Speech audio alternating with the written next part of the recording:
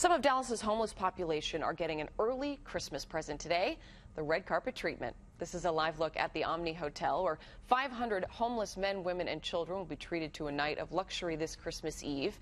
For the last 11 years, people who needed it the most get meals and a place to sleep as part of an annual Christmas tradition. Channel 8's Carla Wade was there when the guests arrived this morning. For 500 homeless men, women, and children, this is going to be a very special Christmas for them here at the Omni. But for the thousands of volunteers who help make this event possible, it's just as meaningful. Greeted with the band blaring Christmas carols and hundreds of people clapping and waving, men, women, and children arrived by the busload for the Soupmobile's 11th annual Christmas Gala.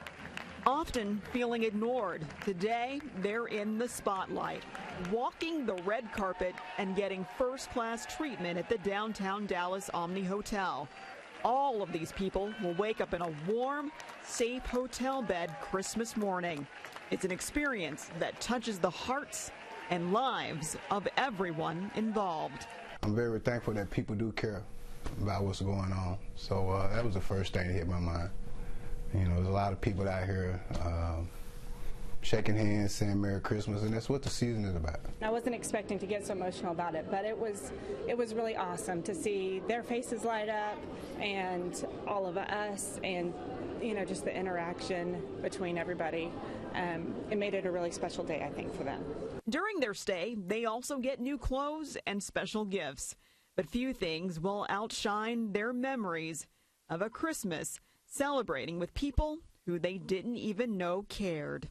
That special holiday banquet in their honor begins at 12:30 this afternoon.